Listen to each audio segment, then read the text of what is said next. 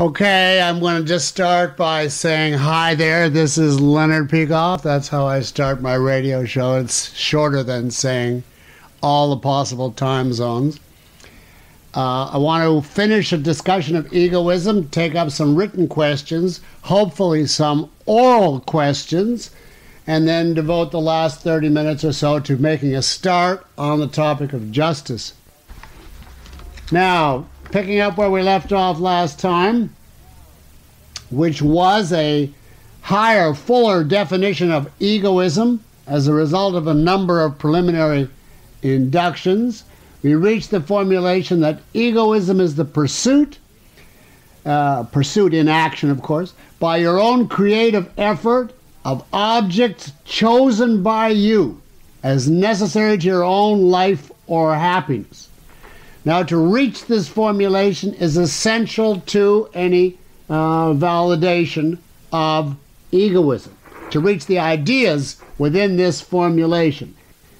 I say if we started with the dictionary definition, each person should hold his own welfare as the supreme end of his actions, and tried to validate that just as a primary by itself, it would be an impossibility. Why should each person hold his own welfare as a supreme end? There'd be no possible way of even considering that.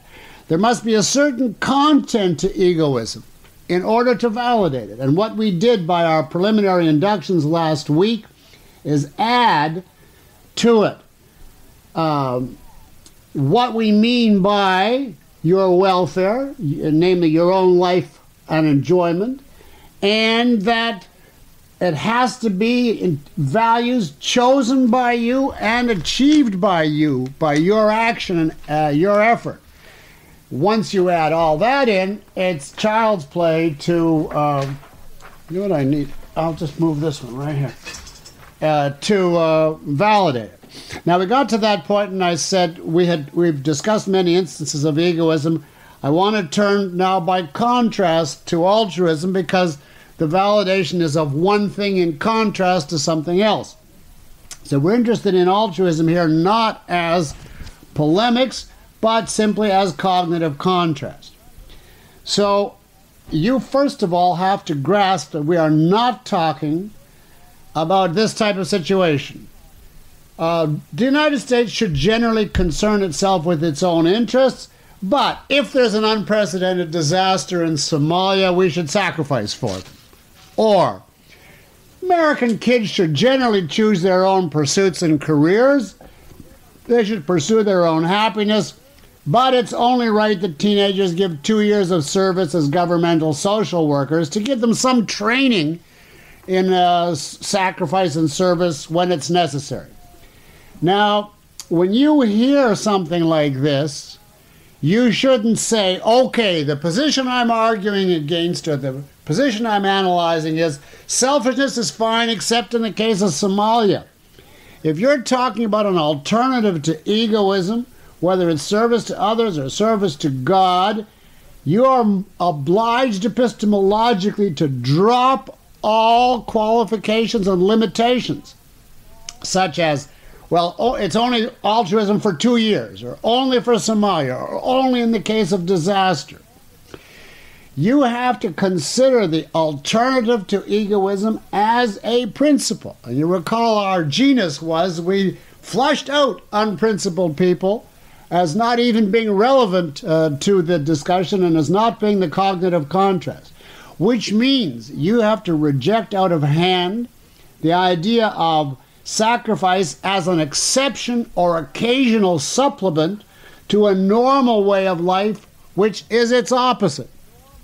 Now that is how altruism is given whatever plausibility it has in people's minds. Precisely that they are offered unprincipled versions of it with the understanding, well, of course you're going to be egoistic most of the time, but what you in fact have to do is treat altruism as a principle. In other words, as a fundamental governing all of your choices in this area. Now, something in this present course should have prompted you to right away to look at altruism in this way, and that is your commitment to induction. If you're committed to induction, it should make you immediately want to apply induction to any positive principle you consider and any negative or antagonistic principle. In other words, if it is convincing to you that we learn egoism as a universal by induction from a flood of concretes, if it's habitual to you to establish universal truths by induction, then the first thought in your mind, if you think of a counter-abstraction, should be, what is the flood of concretes, actual or projected, that would underlie this as an inductive generalization? In other words, nobody has the right to assert a theory of ethics except on an inductive basis any more than you do. There is no such thing as a double standard. You have to induce your principle from a whole range of examples, but he can arbitrarily assert and restrict his however he wants, with the onus then on you to refute. That is a complete invalid approach. He has to be as universal as yours, and if you require that of your alternative, which is altruism, then you will find that the very same flood of concretes that you use to establish your principle will refute his, or will reveal what the opposite would be. You just go over the same concretes from the point of view of sacrifice, whether for others, for God, for nature. And if you do, you will see what? You will see, simply by contrast to the conclusion that you reached in each case, how, let's call it altruism for short, because I don't want to each time say whether for others, whether go through the three variants. You will see in each case that it is a triple assault. Now we're talking about any form of the idea. It's better to give than to receive, to sacrifice for others, to place X, whatever it is, as the beneficiary rather than you. Since all the concretes are things that are chosen by you and achieved by your action as necessary to your life or enjoyment of it, then the rejection of egoism is an assault on your choice, it's an assault on your achievement, and it's an assault on your life and enjoyment of it. In other words, it's an all-out destruction. Now, if you know enough to know the tie between cognition, knowledge, and your choice and ability to act and achieve, then you know that your mind is a function in both choosing and achieving these values. An assault on your choice and your action is an assault also then on the conclusions that led you to that, which is an assault on your mind. It's an assault on everything. Your mind, your effort, your creative action. In effect, altruism says you shouldn't get the consequences of your choices, the results of your actions. You shouldn't enjoy, or even perhaps not only enjoy your life, even perhaps keep it. So we could summarize it like this. You, in effect, created the values that we're talking about in three different ways. Your choice made it possible for them to be values. Your action brought them into existence. Your life and happiness made it necessary for you to choose and act. All of that is inherent in the pattern of establishing what it was to value and to pursue a value. Who else or what else then in that context can possibly put forth any claim to put their nose in the tent here? There's no way, whatever. And all you can do then is concretize this by choosing some of the same concretes and concretizing that that's really what the doctrine is saying. And then you just make a negative induction, a universal induction, and you see in concrete terms what I've been saying. I'm going to just take a couple of examples because the literature is full of this, but just to give you the pattern as it applies here. So let's just take food. I chose certain things as being of value in terms of food.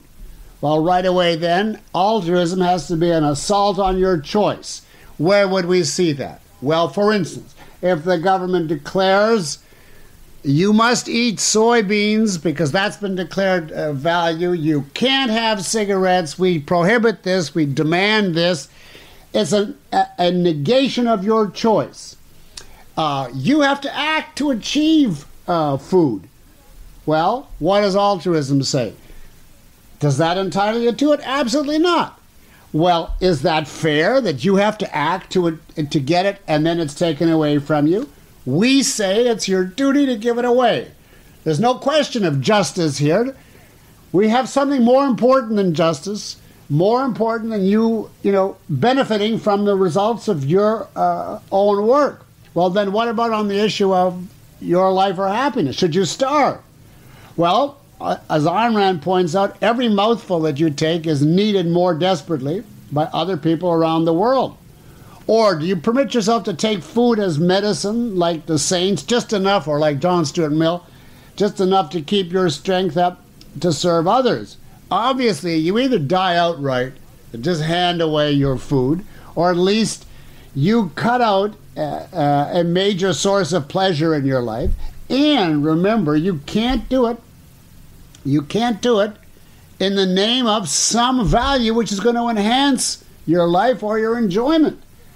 An altruist cannot, by definition, offer you a value in payment for doing what he tells you. Like, give up all of your food because it will, for instance, the Christian said you'll have eternity of happiness in heaven. And as Kant correctly points out, that makes it selfish. That makes it egoistic. You're just changing the value or the location of the value. If you want to be truly unselfish, as Kant pointed out, you've got to do it without any reward. That means without any value being involved. So you have to give up your values without it being in the name of anything that you value. And of course, the concrete instance of this is you have to do it not because you gain from it, but because some authority says so. You're simply ordered to do it, whether by the categorical imperative or the divine authority or some professor's moral so-called intuition. Now, what you have to do is go through every value that we had in our original list and show, like friends, for instance. You chose them. Altruism says, love all equally. Your choice is out. You have you're not allowed to make choices in this regard. Just as with food, etc. You had to earn the pleasure of the friendship by identifying and establishing a relation and so on. And altruism says it's got to be causeless. Friendship is not something you earn. You've got to love everybody equally. You are loving these friends because they're adding to your life, enhancing it, and therefore altruism says you should love your enemies. Bless those who despitefully use and persecute you. You see what I'm saying? I mean, it's obvious to you, or it should be obvious to you, that the essence of altruism is to say, value something and then throw it away. It wouldn't be of value to anybody else if it isn't a value. So there would be nothing, it wouldn't profit any beneficiary. So you're supposed to choose it, create it, there's a reason for it to be of value, and then annihilate it, get rid of it, abandon it. That is in the nature of the system of altruism, the nature of the principle. So you really could sum up, and we don't even know yet about life being the standard and all the hierarchies. What we can say at this point is egoism is an affirmation of all of the conditions of value and therefore of values as such. Altruism is a negation of all of the conditions of valuing while demanding that you pursue values. Now that's a preliminary induction, a preliminary validation. the final definitive validation of egoism will come years from now when we reach life as the standard, and then show that life necessitates egoism because life requires a specific course of action and any other course will destroy it, etc. That's the proper nature of a living being. We haven't come to that yet, but you see we're approaching it on a more preliminary way by saying every time we think of a value, every single thing that led to that value, that defined it, that chose it, that achieved it, altruism wants to annihilate, and at the same time they want to appropriate the value. So it's a negation of everything and a contradiction at the same time. And therefore, it's a completely invalid doctrine on its face, and egoism is inherently unavoidable once you say value. And this is really the whole long thing comes down to you can't say I love you until I say I, which was Howard Roark's statement. But of course, Ayn Rand knew all that when he said that, but we on lower plateaus here have to work it out. Now, there is a further requirement here that we want to look at, and that is it's always important, if you can, to supplement and confirm your observations by going to a world scale and trying to observe the working out of the contrasting principles in history as far as you know it. And the question you should ask in today's context is, what kind of value or person wins or flourishes under the egoist principle, looking historically, and who loses, or what happens, what is set back under the egoist principle, and the same for altruism. This is on the premise of history as the grand workshop of philosophy, and you'll see whether the sweep of the past centuries confirms your view that all good things flow from egoism and that altruism is a total negation. And of course, here, the two most obvious civilizations to look at, and basically the only two egoistic civilizations that we have historical knowledge of, is ancient Greece and America. That's basically all that we have in terms of whole flourishing civilizations avowedly based on egoism. Now, the Greeks, it was implicit, but it was because they hadn't yet reached the idea of sacrifice to even contrast it to, but they all took it for granted, including Plato, that you have to justify any course of action by its results on you, and Christians are constantly attacking ancient Greece on the grounds that it was an utterly selfish society, which is true. America, of course, it was explicit, the pursuit of happiness, even though not, consistent.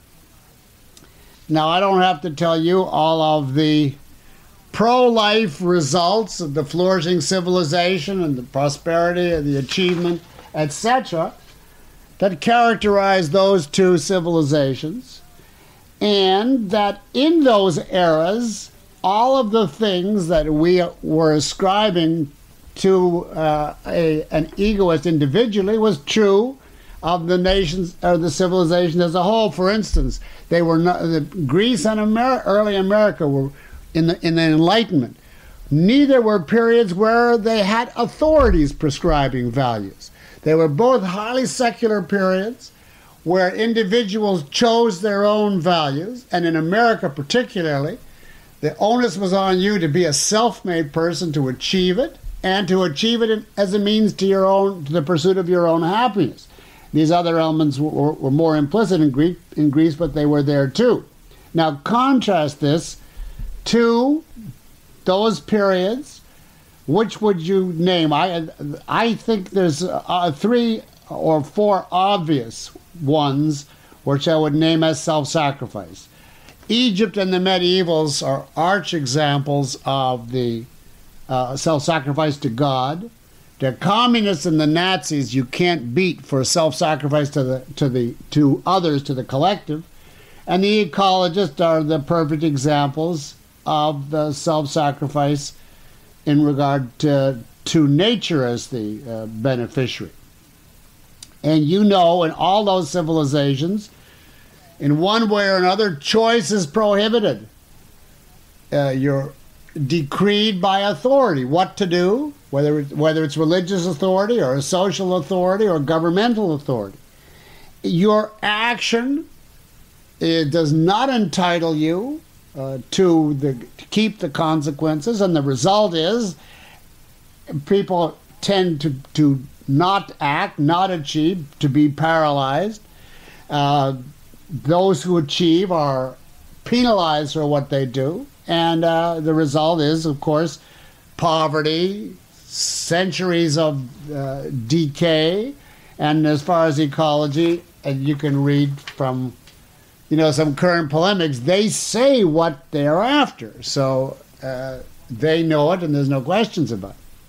Now that's an incredibly quick cursory run through history. Now I want to cover one more topic before we leave egoism, but you can prepare any questions you have on this now, and that is the topic of integration. We have now got three principles that we've validated by induction, or at least we've indicated the pattern of how to do it. Cause and effect, a man's means of survival is reason, and egoism is the definition of the proper beneficiary. Can we connect these three principles together in some way? We do not. Knowledge is integration. We cannot end up with a sea of principles, which, like the objectivist equivalent of the Ten Commandments, or the 500 truths. It's got to all become a unity.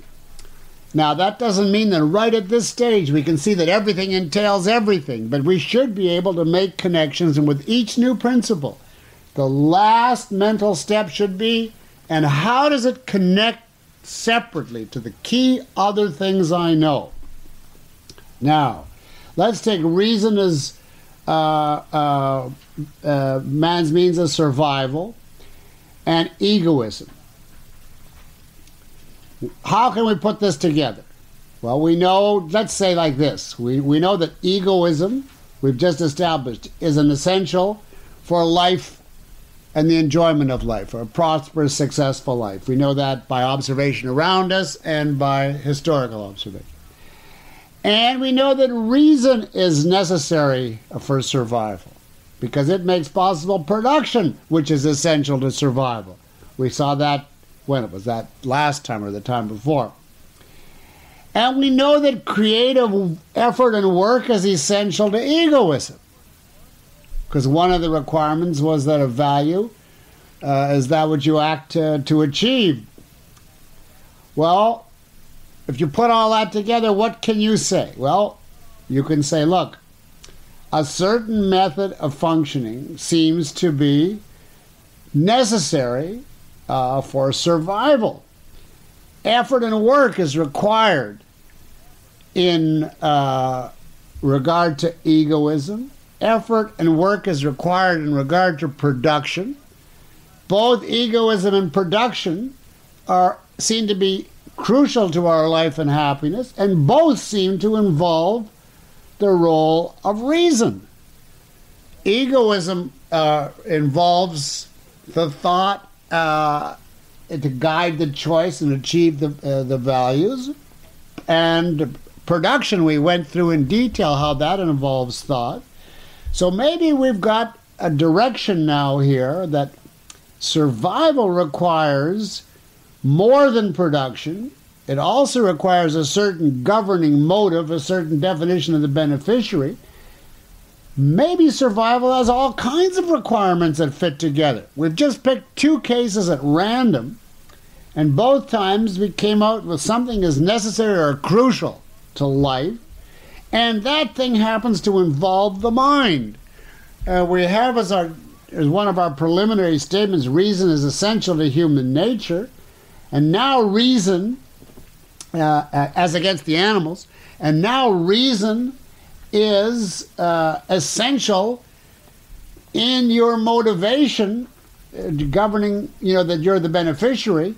So wherever we look, there's life and reason and action. There are certain broad principles that are coming up time after time. So it's not as though it's, you should respect your father and don't commit murder and go to synagogue every Thursday. It's not just an isolated collection. Now let's just indicate in pattern, cause, and effect. Is there any tie into cause and effect among any of these? Well, as soon as we say reason is man's means of survival, you're right away saying what? Reason is a cause, and the effect is survival. How about if we say thinking is necessary to achieve your own welfare? Well, then we're talking about a cause and effect. How about egoism as a requirement of survival? Well, that's a necessary condition, a cause, which with others leads to a certain effect. If there were no cause and effect, no course of behavior would be required to achieve life or happiness or values, because there would be no causes. So the whole of our discussion rests on cause and effect. Now, that's just the beginning. What you should ideally be able to do with each principle is tie it in separately to every other principle on some level. And from now on, each time we get a principle, at the end of the induction, we're going to go back and say, now, how does it relate to causality? And how does it relate to reason? And how does it relate to egoism? And how does it relate to justice, etc.? And at the end, it should be the case that they're so interconnected that any one in your mind pulls all the others up. And if once you organize that, that's called having a philosophy. But of course, 3 principles is not enough, but it should be enough to give you just an idea of their pattern. There, that's what I had to say on egoism. Now I want to take some written questions that have been coming in. I haven't been getting a great many email questions, but I got some. And I want to answer the ones I think that are of general interest. The ones on physics, etc., I just can't possibly answer. So you have to try to keep the questions in some way related to this course and not just induction in general. So here's a written question. Adults must, I'm condensing it a bit, but this is the idea. Adults have to use the knowledge and ideas, good or bad, which we have gathered.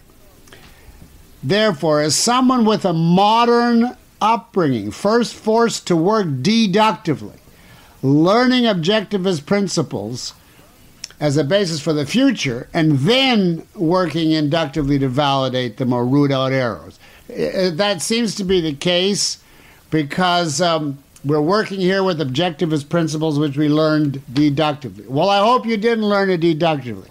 This person is, I'm trying to not give the identity, but let's say Mr. X, is assuming that you have to be a rationalist because you can't bring in reality until you already have the objectivist system and then you try to reconstruct it.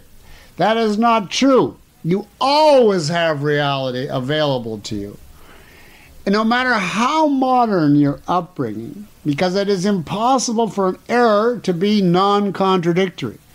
However bad the ideas you're given, reality continuously peppers you with instances refuting them. And you know that if you were completely consistent with any error, you would commit suicide. You would kill yourself. So there's always is the evidence available to you. For instance, you're taught that socialism is fabulous. Well, if you get to objectivism, it doesn't mean, well, you just accept rationalistically, in theory, because so-and-so, therefore capitalism must be valid, and then you can now work to understand it inductively. You have the observation of America versus Russia, or East Berlin versus West Berlin, etc., to say, before you know anything about objectivism, there must be something wrong here because it's direct contradiction of what I observed. And that's true of every principle. Nor, by the way, could you learn objectivism, even in this preliminary way that you're hypothesizing, purely by deduction. Opar is not deduction. It's a presentation of the total, but in each case I try to indicate some of the kind of examples from which the principle would come. So I would say ultimately, if you're full of mistakes and you are not a genius, then you are dependent on somebody else to give you a philosophy, and then you reconstruct it the way we're doing. You know, but that doesn't mean you have to be a rationalist. It means you have to be guided and led, but that person has to give you enough data to have confidence, even provisionally, in what they're saying, and then you have to go through the process of validation and make it your own. So the fact that you're brought up with bad ideas does not validate being a rationalist because you've been cut off from reality. Now here's another written question. It amounts to, why use a dictionary?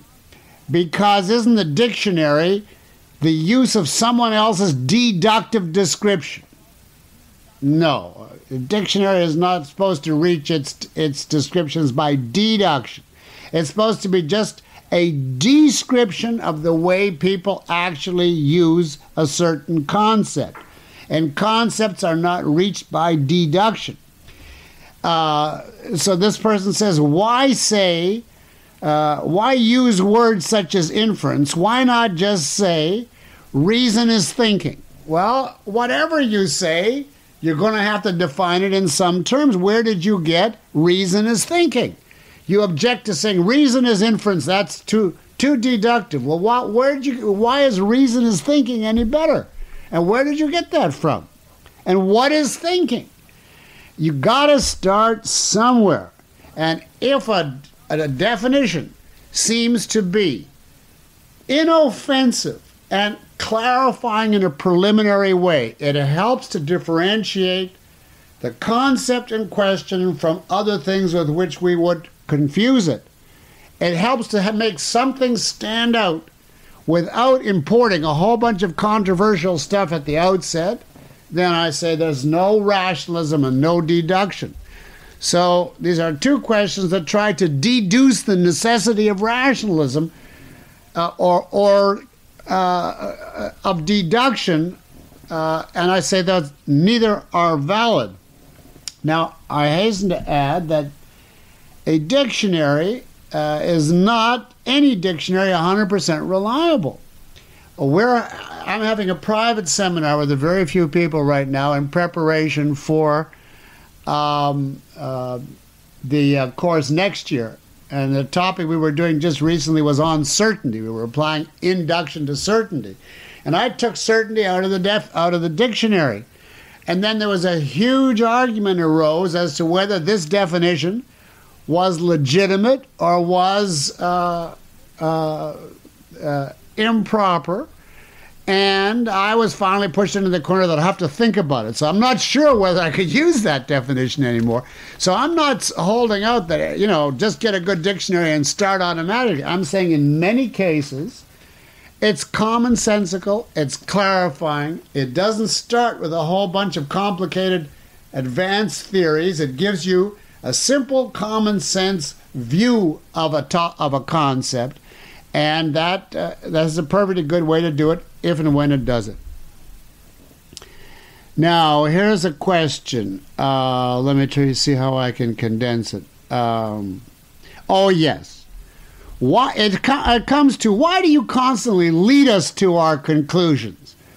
Why do you say, for instance, let's prove that man's basic means of survival is reason? Shouldn't the question, if we're true inducers, be, well, what is man's basic means of survival? And likewise, is egoism our first overtly ethical reason of survival? Shouldn't the question be, what is our first basis of survival, etc.? Well, if you're really asking it from scratch, why would you say, what is man's basic means of survival? How do you know he has a means of survival? So I wouldn't be able to start there. I'd have to start by saying, well, is there such a thing as a living being? And why would I start there? I don't know yet that there are objects. So what you're basically telling me is you want to regress back to the stage of being a baby and build up all your knowledge without any preconceptions, exactly as Ayn Rand did. And that's fine if you can do it. But what I'm saying, this course is for someone who couldn't do it on their own from reality, but can reconstruct what she did. And the reconstruction inherently starts with the adult knowledge, and then say, and now what did you need for that and for that and for that, and work your way back. If you want unprocessed, pure contact with reality with no advanced knowledge of where you're going, that's where a child starts. You then want to live your whole life, but then you can't come to a teacher and say, point me in the direction of objectivism, but don't tell me any of its conclusions. I mean, that's a self-contradiction then. You have to go off to an island, forget everything you ever read, somehow have that part of your brain excised, and then start inducing. And maybe, in 30 or 40 years, you'll come up with it. I don't mean to be sarcastic, but the nature of reconstruction is entirely different from the nature of original discovery.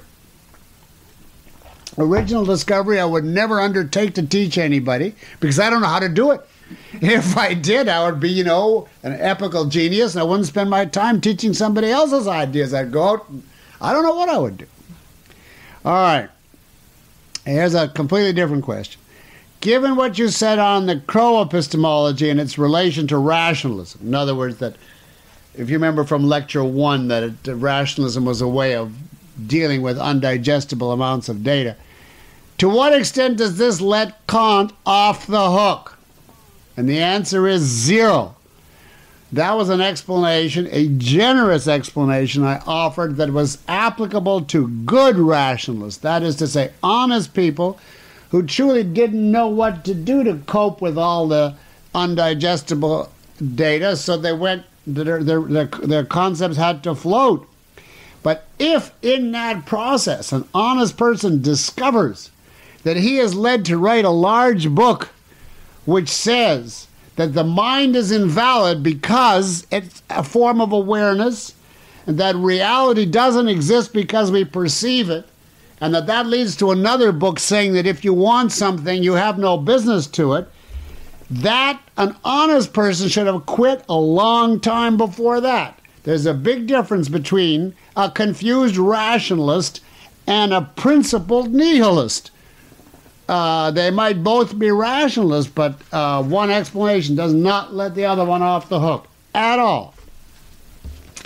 Now, in a moment, I want to turn, we have 15 minutes or so for questions, if you have any questions. But I will give you one more, which I can answer very briefly. Please induce the principle that all knowledge is conceptual. Did you get that one? Please induce the principle that all knowledge is conceptual. I can't, because it isn't. Now think of this statement.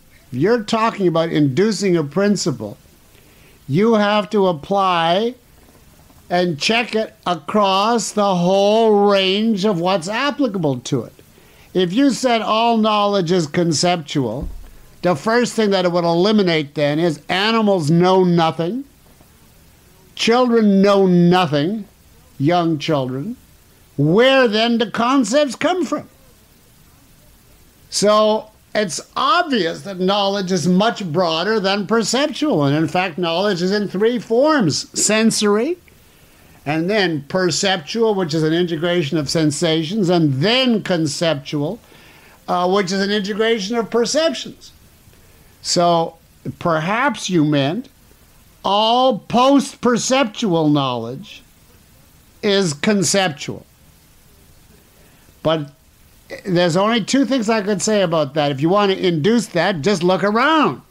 Wherever, past, present, here, there, male, female, you find anybody that doesn't have percepts, they have concepts. Now, I don't know anything about Martians.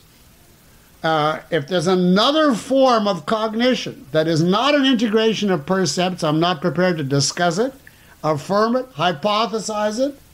It's inadmissible to discussion because it's beyond cognition. So within my context of knowledge, anything after perception is only an integration of percepts, and that's concepts. There's nothing else you can say if that's even the question. But so this is either wrong, or you're asking me to make a statement that goes beyond what I can induce to every form of consciousness in the universe. I'm not prepared to say that. I'll even go farther. I don't know whether the issue of measurement omission, which is how we form concepts, is inherent in every form of consciousness, whether the unit method is, I mean every form of advanced consciousness. I have no idea. Just as I have no idea whether every form of matter in the universe is the same as the tables and chairs and rocks and so on that we see around us. I have no opinions on matter and antimatter and black holes and white holes and all the rest of it. You can only go on the context of what you know, but if you do that, it will not be refuted by what you know in the future. Michael, wherever you are, what's your question? My question is, I'm in Los Angeles. My question is the subordination of the environment to egoism and how it might be distorted if, in fact, by saving the environment, you might save the long-term viability of man.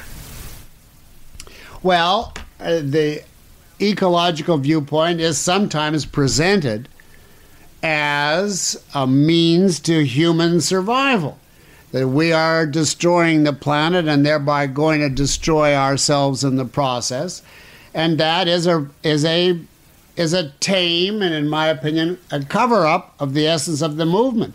But just to get the philosophic point, if it were true that the ecologists were arguing certain conditions are necessary to sustain the environment and thereby to sustain your life, it would certainly be then to our selfish interest to achieve those conditions, just as it would be not to poison food, etc. And then there would be no grounds whatever to say that ecology is a form of self-sacrifice.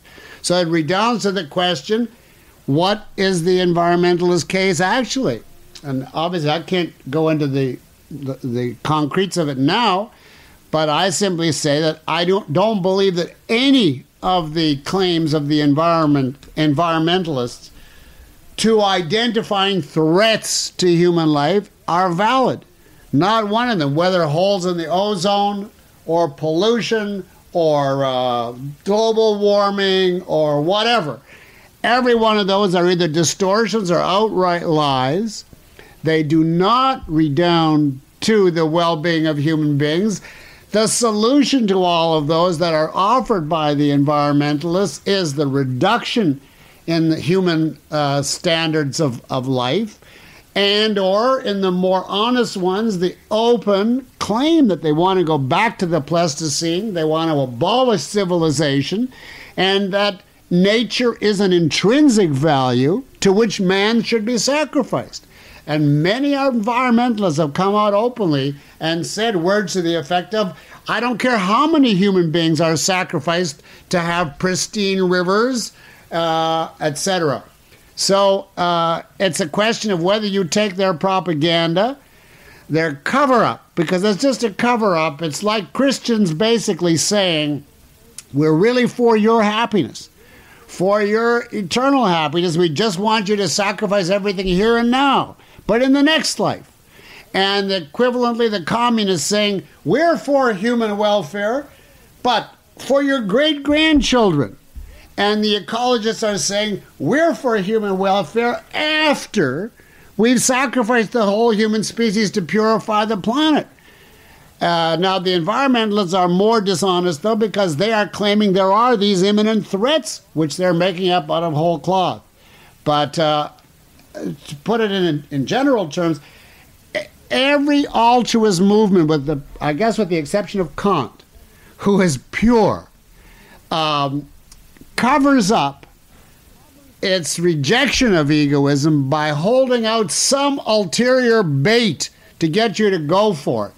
I don't know anybody as brazen as Kant, which, redounds to his credit, because he's honest to that extent. He's a killer as an end in itself, who says, this is not going to make you happy. It's disgusting to talk about making you happy, either here or in the next life, or whether you're great-grandkids or the whole species. Do it, and if it makes you miserable, so much the better. That's why he's as influential as he is, and that's why he is an immortal name. And Professor Pipsqueak, who's just discovered, the ozone layer, will never be remembered in another 20 years. Michael, I'll give you a follow-up if it's not to argue ecology. Do you get the logic of what I'm saying? Yeah. Okay. Correct. Okay, great. Paul. Yes, here I am. This is Paul in New York. Okay. I wanted to go back to where you were talking about how egoism should be contrasted with altruism as a principle and not with the unprincipled version. Yes. I'm wondering if that depends on the prior idea that the question of the beneficiary of one's action is an essential, and if so, how does one arrive at the idea that that's where one should be focusing one's attention? Well, first, how do you arrive at the idea that something is what you should be focusing your attention on? In this case, I arrived at it from an adult knowledge that there are really three broad issues that define the cast of an ethical theory. What are you acting for? How do you achieve it? And for whom? For what beneficiary? Now, that is not something I knew as an abstract formulation, until I went into philosophy and realized that in organizing any ethical system, there were these questions that had to be resolved, and that the answer to any one redounded on the others and on the whole system, and that therefore wasn't essential. As a child, or as a beginning inducer, without that information, if I tried to project Ayn Rand's development, she would not know that this is a theoretical essential. She would know that it's an essential only in this sense. Everything she does depends on its answer. And once she would know that within her context of action, everything that's important to her points to this issue as something she has to have a stand on, her mind would immediately be focused on.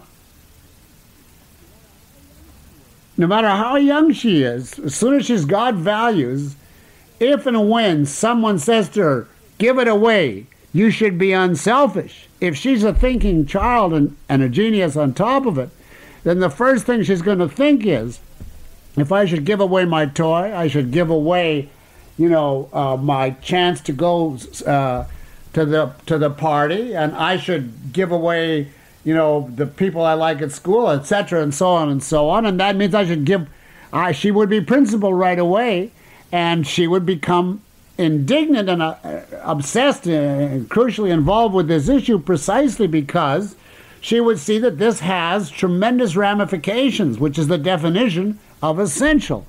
On the other hand, if her mother said to her, you got to wash the dishes after the party on Saturday, she wouldn't now go into the ethics of washing the dishes and the age at which it should start and how long she should spend as against her sisters, because even if she didn't want to, her attitude would be, all right, it's a half hour, it doesn't involve anything, and what the hell. So if you're asking as an adult on the theoretical level, then you can't answer that till you're an adult. That involves the fact that we're reconstructing rather than arriving. If we're asking from the point of view of her arriving at it, precisely because it is an essential, she sees its effect on the concretes that she's surrounded with that matter to her, and therefore it becomes an essential contextually. Does that answer you, Paul? Yes, thank you very much. Okay. Nelson. Yes, Dr. Peikoff, this is Nelson in Pennsylvania. Okay. A friend of mine recently pointed out an article to me that appeared in the Atlantic Monthly by the Harvard biologist E.O. Wilson. The article apparently was from his book entitled Consilience, the Unity of Knowledge. And he seems to endorse induction as a means to knowledge, and of course mentions Francis Bacon in a positive context.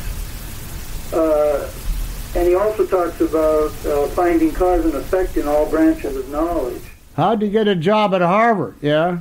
That's what amazed me. In fact, I wondered if you had heard of it, or if you could comment whether or not that might indicate possibly the beginnings of a new Enlightenment period in our educational system. I'm sorry, I'm completely ignorant. I don't know the man. I don't know the field of biology. Harry in Binswanger, are you here?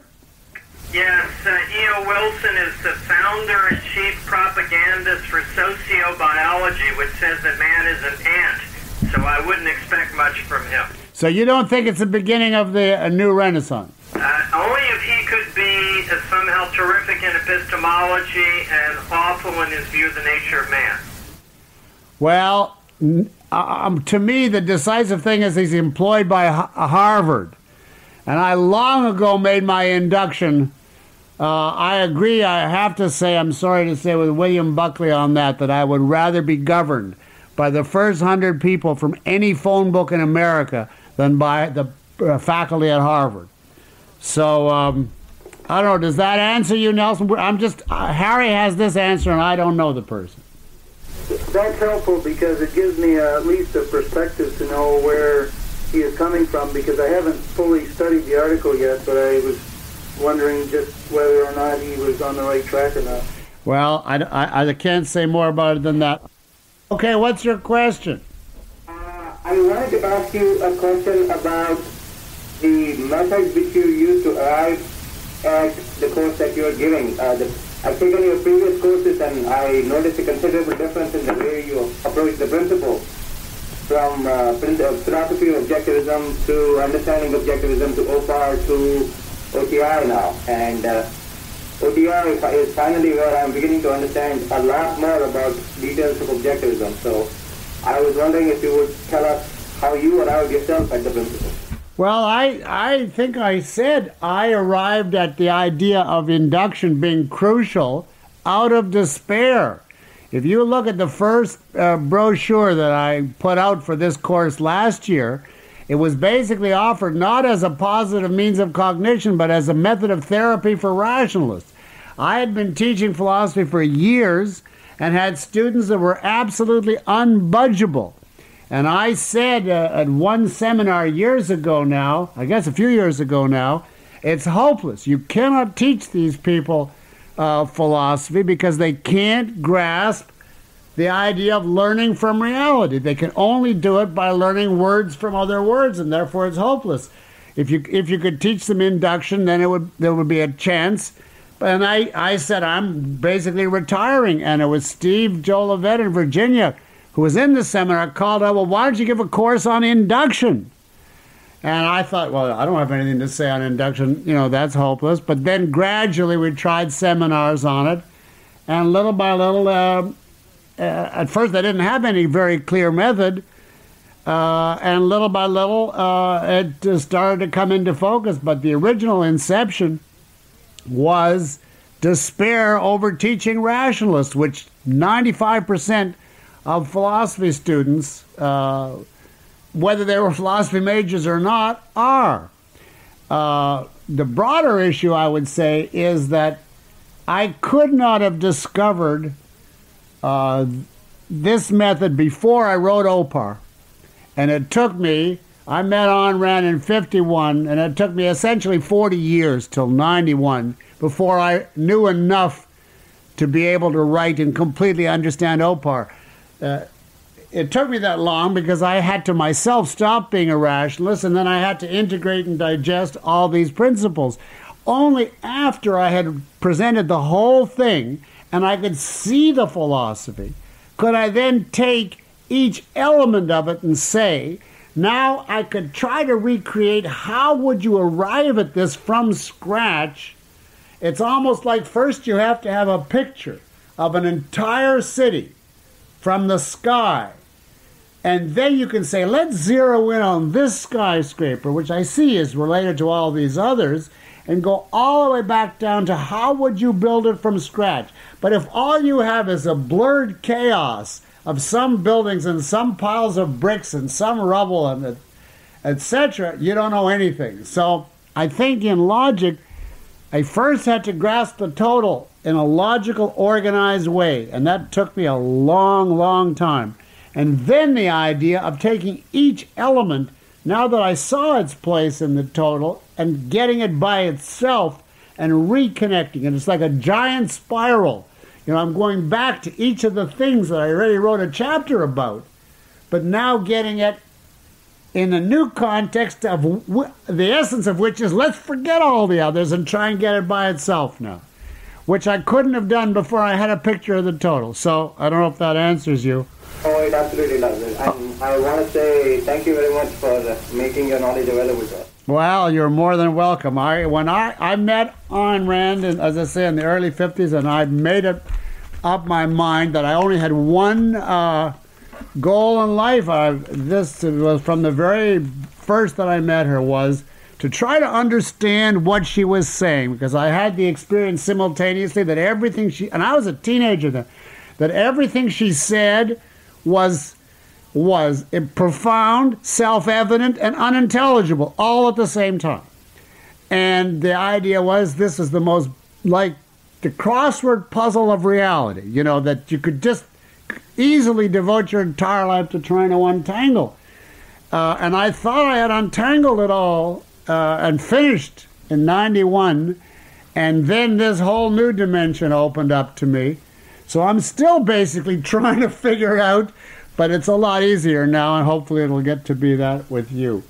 Okay, I think this is a good idea to have a little period like this, because there's questions there that I doubt whether you would have written. At least I'm not getting many written questions. And now let's spend the last half an hour on justice, another topic out of ethics. Now, you notice that I didn't say the principle that I want you to validate is that justice is a crucial virtue. Because virtue is a term integrating many different types of proper action.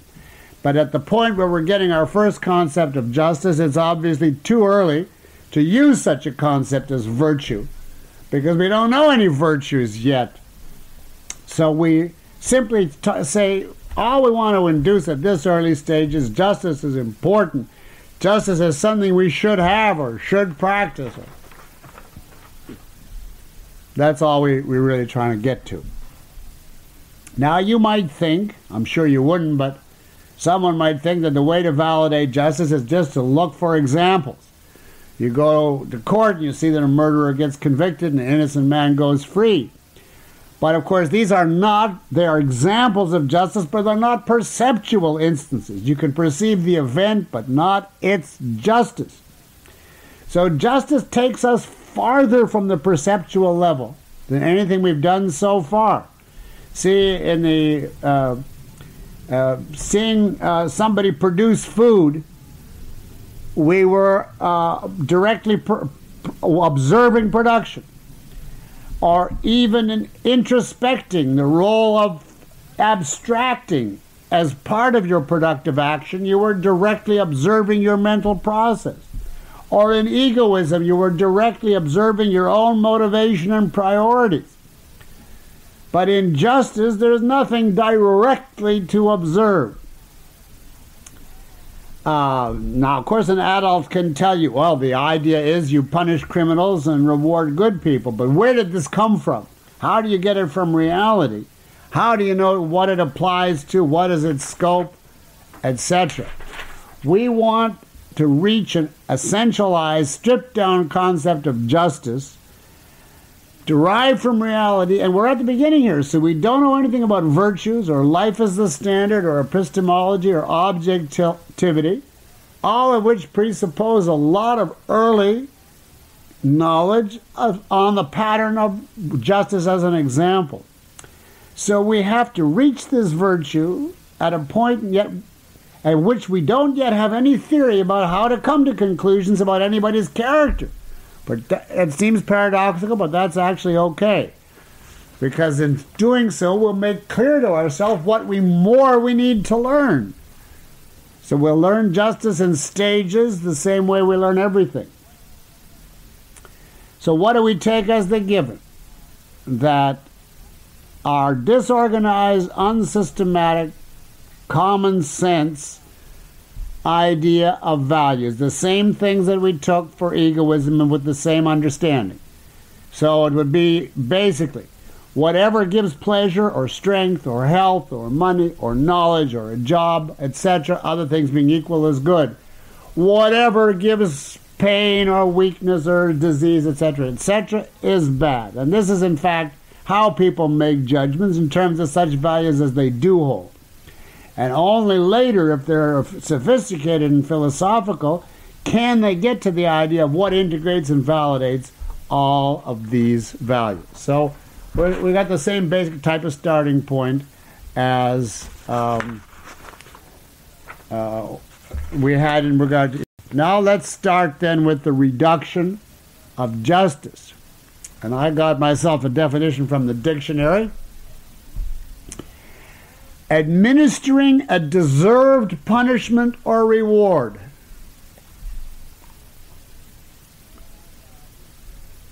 And I looked up deserve because I thought that's pretty crucial here. And it said, to merit or be worthy of because of one's acts. So, administering a deserved punishment or reward. Now, it seemed obvious to me that the first thing in our reduction, that is going down step by step, the first step back down would be we couldn't reach the idea of a deserved punishment or reward if we didn't know what we meant by deserved, right? So we'd have to know justice obviously involves something deserved. And if we didn't have the idea of deserved, we couldn't reach justice. Obviously, this is going to involve, just by common sense looking ahead, do we ever give punishment or reward without saying, you deserve this, you're worthy of this because of your acts? Obviously, yes. We punish animals, for instance, or reward them. But we don't say they deserve it. Not in the sense of they merit or are worthy of it because of their acts. So deserve is something added to punishment or reward, and we couldn't have a concept of justice if we didn't have this concept of deserving. Now, what do we need to reach such a concept as deserving? Well, something that's before that. Before you can say, is a punishment deserved or not, or is a reward deserved or not, what concepts would you have to have? Reward and punishment. Now, once you have reward and punishment, then you can distinguish deserved rewards and punishments versus other kinds. So, earlier even than deserve is reward and punishment. And that it raises the question, well, where would we get these concepts? Why do we need them? Why do they come up? Are they justified? That involves that we have to act a certain way, right? We have to give rewards and punishments. And then when we decide that why we have to give rewards and punishments, we're going to say, and in some cases this is deserved, and in other cases, not that it's undeserved, but it's awarded on some other principle. So our second step down is validating the notion or the idea of the importance of reward and punishment in action. Now, what does that presuppose? To reward or punish, whether a person or an animal, presupposes what? Well, look at it this way. Punishment means a negative conferred because of a bad or undesired, improper, whatever action. And a reward is a positive, conferred because of some desirable, proper, good action.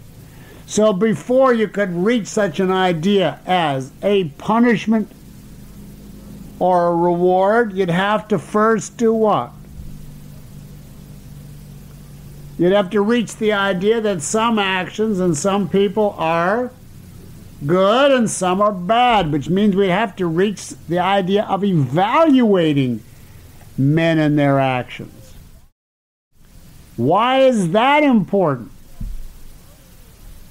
So if first we'd have to reach the idea of evaluating men and their actions, and then a certain kind of action on the basis of our evaluation, which would be punishment or reward, and then something else, X, I don't know, which will help us to discover the difference between punishment and reward in the case of men and in the case of animals. Is this whatever leads us to say it's deserved in the one case? Now, I don't mean that if you punish your dog by making him sit in the corner or whatever, it's undeserved or unjust. I mean, you can't say it's deserved in the sense that it's deserved for a human being. But why, I'm not going to say. We're going to learn that at the end. So the question becomes then, what do you have to do to discover the importance of evaluating human beings? How would you reach the conclusion, and this is the end of our chain back, the fourth, and therefore the first turning around, what would enable someone to reach the conclusion that it's important to judge or evaluate the behavior of people? What would a person have to know or discover to come to the conclusion that evaluation of others as good or bad is important? Now we're working our way backward here.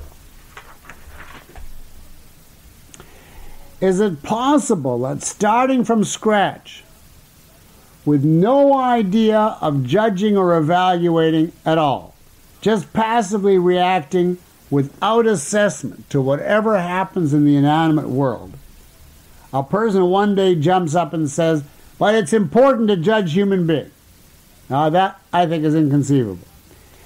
Further, a person that judged nothing would be unable to function or choose at all in any field because he'd be devoid of value judgment. So, as I see it, therefore, the first thing you'd have to learn in order later to learn the importance of judging people is, why should you judge anything at all as good or bad? Whether it's animate, inanimate, low or high. And there we reach something which everyone in some form knows from direct experience. And a first level simple induction from perceptual observation is possible. So this is the structure of the induction as we work it out by reduction. Our first stage will be, what will we have to observe to come to the conclusion that it's important to judge the things around us, that they have consequences that are good or bad for us, and therefore we need to judge and act accordingly. That'll be the first observation, that things have consequences. And then we're going to have to observe, gee, human beings are just like this. They have consequences, and therefore we have to judge them. And then the third will be, but once we judge them, some kind of action is going to be crucial, just as it is in the case of things, and that's what's going to bring in reward and punishment. And then fourth, we're going to have to observe something about man or the situation, which brings in the idea of a deserved behavior. Now, that is the structure that I lay out for inducing justice. And here I'm going to use the genus method several times, and I think you can start with it right here as a kind of a sweep. The genus that I would pick right here would be, for a conscious being to achieve values, it must evaluate and act accordingly.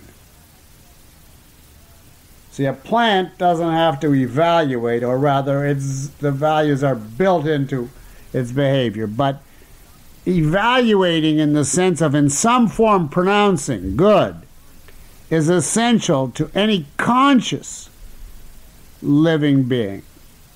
If it's to gain any value, it has to in some way evaluate and correspondingly act. And then I would divide that broad genus up into the non-volitional, the animals, whose evaluation is in perceptual form, in terms of pleasure and pain, and then who they act accordingly. And on the other hand, the conceptual species, man. Now then, conceptual evaluation and action would be subdivided into two categories. Its application to the non-human, that is your evaluation of the non-human, versus your evaluation of men, your evaluation and action in regard to men, including yourself under human. Now, the non-human side involves evaluating and then encouraging or discouraging. Encouraging what's good and discouraging or avoiding what's bad, with no implication of it deserved or deserving. Like if there's a storm, you say that's bad and you get out of its way, but you don't say that a wicked storm deserves 30 years in jail. There's no question of deserving. In judging, however, human beings, the appropriate action for a reason yet to be discovered is what we call deserved, not simply awarded. Okay, so if you're with me, that's what we are going to start with. Evaluation in regard to the non-human, the ordinary things, is the first thing you'd have to discover. The need to evaluate, the need of value judgments, put it that way. And I go back to food, shelter, and clothing as the obvious places to start. You can't get anywhere in cognition unless you start with things like tomatoes taste good, promote your health and strength. On the other hand, not if they're moldy, that's bad, or if they're poison.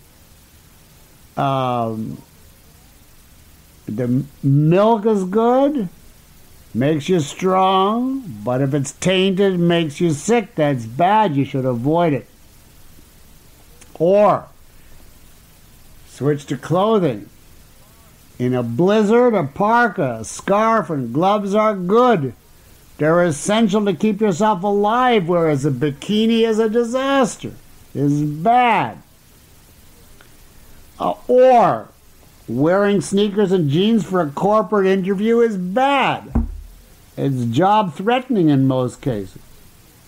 Or, changing another example, in regard to recreation, swimming is good, it's fun, in a clear, calm lake. But if it's turbulent and filled with sharks, it's definitely bad and you shouldn't do it. Now, no one can function or reach any cognitive development who doesn't have a zillion of these type of knowledge. And this is the first kind of thing that kids learn as an essential of survival. The pattern, I think, is obvious. And after enough of it, depending upon how bright you are, you end up with an inductive principle. And that is, putting it in its simplest terms, things are not neutral. They have good or bad consequences. Good food, the right clothes, the proper recreational facility, etc., foster your various values. And bad, wrong, etc., do the opposite. Now the observation here is on the perceptual level. So the first inductive conclusion then, and a practical conclusion from our induction, is it's important to judge things when choosing among them. Precisely because they have consequences, good or bad. They're not neutral. So when you pick one thing versus another, you have to know, is it a good or a bad thing? That's a simple generalization. Judging things here simply means identifying what they are enough to know what you need to deal with them successfully, to be able to evaluate their future behavior or results. And since you constantly pick things and experience the consequences, you have ample basis to induce that if you're going to maximize the chance of achieving your values, in fact, if you're going to achieve your values at all, you must evaluate the things. Now, we're not talking about people, the things you're dealing with. Now, is it enough to just evaluate these things and say, well, this tomato is poison? Okay, it's really bad, and now let's swallow it down. Obviously not. Inherent in the evaluation is that a corresponding action is necessary. An action, in the case of the things you evaluate as bad, of avoiding them, minimizing them, insulating yourself from them. And if the things are good, embrace them, encourage them, etc. Now, this framework, everybody that's alive and functional at all knows. We all become accustomed to evaluating before we act and as a guide to action. And of course, if you act impulsively, one such action can be the end. Once you are accustomed to this induction, you're ready to go to the next point, which is now 2, the next stage of cognition. And that consists of grasping that men are just like things in this regard.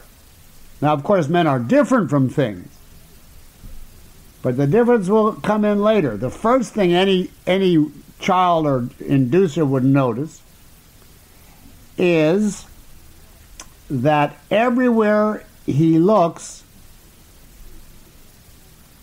there are people that he thinks in some form as good, and that good consequences come to him from these people, versus people that he thinks of as bad and harm that comes to him as a result. Now you have to remember our point that in inducing moral examples, we have to take for granted a certain common sense morality. If the inducer is stuffed full at this point of the wrong concept of good, if he's a thorough Kantian and he's taught that, then he'll come to the conclusion that the good is harmful to him, and the bad is the practical and essential. If so, he will never get to any such concept as justice, or he'll consider justice positively life-threatening. But we're neglecting that much of a perversion and following the path of Western civilization, which, whatever its problems, never got to the point, thanks to the Greeks, of thinking that the good was harmful. So, just on a common sense level, the inducer would observe, say, a reasonable school teacher or parent as against a whimsical tyrant. And the one he thinks of as dealable with, good, understandable, and it's the result, what he gets from this is good things, knowledge, safety, you fill it in. Whereas the other is undealable with, unpredictable, bad, and he gets hurt in various ways as a result. Now, you notice we need a contrast, as you always do in induction. Good people lead to good results. Bad people lead to bad results. Or he can just observe the difference, a child, between a nice kid his own age and a bully. And let's say one tells the truth, he's imaginative about games, he's fun to be with, and the other is cruel and sullen and is a threat, a source of fear and possible pain. And you very quickly grasp, even as a child, strictly on the grounds of what's going to come from dealing with these people. The importance of judging, of evaluating before you make choices or take actions in the human realm.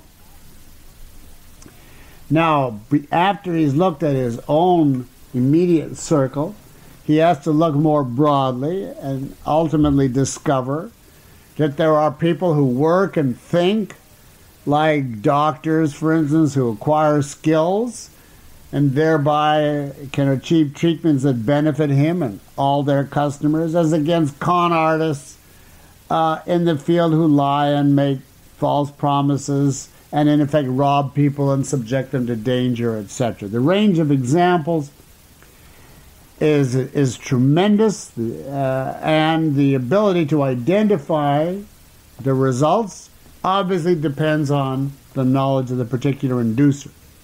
But the point is that using only common sense, virtues and vices, and observing human behavior in the context of your earlier judgment, knowledge that judgment of things is a necessity of preceding action, judgment here meaning evaluation, is a necessity of action, enables you very easily to come to the inductive conclusion that human beings are not neutral either, that they have consequences too on your values, on you, according to whether they're good or bad. Good men lead to good consequences, bad men lead to bad. Just like good things and bad things. So men are like tomatoes in this respect. And therefore, in making choices in regard to people, whether it's friends or associates or whatever, insofar as it's up to you, you have to decide whether or how to become involved with them. It's important to judge them, to identify their nature or actions as good or bad, and thereby figure out the probable future results on you. In other words, you reach by induction the conclusion, the importance of judging a person prior to dealing with them.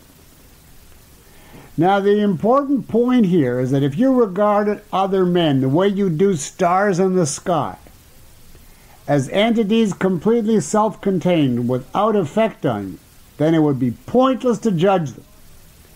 Judging is not a categorical imperative. You don't judge simply because morality exists and you must apply it. Why? If you're going to learn from reality, you have to learn by observation, and the only reason why it's important to judge them is because you discover case by case that there's a connection between what a man is value-wise and how he's going to affect you and your values. It's exactly the same method as why you have to judge potential food and clothes, etc. Now, there's an awful lot of things that are involved in judging a man that we don't know anything about at this point, even though in the philosophic presentation of justice, it would be absolutely essential. For instance, when Ayn Rand discusses justice as a philosopher, she identifies it as a subcategory of objective judgment, involving judgment by an objective moral standard. Now, the inducer we're talking about has no clue of any of this at this point. Objectivity is a more advanced, later concept, which you could not possibly put in at this stage of the person's cognitive development, even though it's absolutely essential to the philosophic definition. Just as I wouldn't dream of putting the faculty of measurement omission into reason in our second class, even though it's philosophically essential to the concept of reason. What is the real content of this person's discovery at this early stage when we say you must judge others? He doesn't know about objectivity. The most that he could be expected to know is, I gotta judge them as best as I can and find out what they really are. That's inherent in judging it all. It all hinges on getting correct what's good and what's bad. If you wish that the poisoned tomato was really good and then you eat it after giving a pretend evaluation, any child knows it's still going to poison you. And the same is true for human beings. Judging honestly, trying to get the truth as against pretense of any kind, that is the most that the person gets at this stage. He doesn't know anything about objective moral judgment, but that's his first glimmer of being objective, being honest in regard to the facts open to him. So let me conclude by laying out for you, and then we'll go into it further. What does he really know at this point? And we'll do it by the genus method again. And that'll lay out what's the contrast. Judging others is important as against what? And here, because you need that as a contrast to know exactly what you know. And here, I think the genus method is the best way of laying out what the alternatives are to the policy of judging others. So the genus I would write down is, man needs a policy of dealing with others. And then I subdivided 3 ways, not 2, ha. Now there's some logical rule that this is impossible, but even so I'm doing it. Because you'll see that one is really a subdivision of the others, but it's more helpful to do it as a tripartite subdivision. Under that, one wing is evaluating them. That's where we are. A second wing would be refusal to evaluate, agnosticism. Judge not that ye be not judged. Who are you to cast the first stone, etc. And then a third wing would be anti-evaluation. That is the nihilist, the egalitarian, or the evaluate in reverse. Extol the evil and crush the good. So I divide it into evaluate, don't evaluate, and evaluate in reverse. And it would be like the difference if nutrition was our policy. Evaluation would be like taking in food. Non-evaluation would be like starving, and the nihilist variant would be like swallowing poison. So they're not identical, but they're 2 things, both of which contrast with eating. So the child at this stage is committed to the importance of honest evaluation. Now, if you want, you can subdivide evaluate into honest and reasonable versus pretend and unreasonable. And that would be equivalent in the food to going by dietary laws or fads or becoming a nature organic food freak or whatever, as against choosing your food reasonably. But the main thing what we're discovering right now is that you need to evaluate and then contrast that as against agnosticism or the deliberate reversal of evaluation. Now I'm afraid we really have run out of time, and I don't think this is going to take the whole hour next time, so let me, in conclusion, simply tell you that the next topic is going to be objectivity. is essential to knowledge, is important to knowledge. Now, you can take for granted the idea of knowledge in common sense terms and focus on the minimum steps necessary to reach the early idea of objectivity.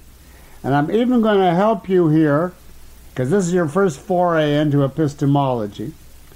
I'm going to give you Aristotle's effective definition of objectivity, which you can work with. A volitional adherence to reality in cognition via the use of logic. Volitional or deliberate adherence to reality in a process of cognition via the use of logic. Now you see what kinds of observations and inductions and what stage would enable you to come to the idea of a volitional adherence to reality when you're trying to learn something by the use of logic. It is mammoth. It makes justice seem like a joke. And I'm going to take you through what Aristotle actually had to do step by step, but see what you can figure out. And we'll finish justice, which we're just about not even halfway through next time. And then we will go to objectivity. I'm sorry, we're 2 minutes late. So I will quickly say farewell to each and everyone.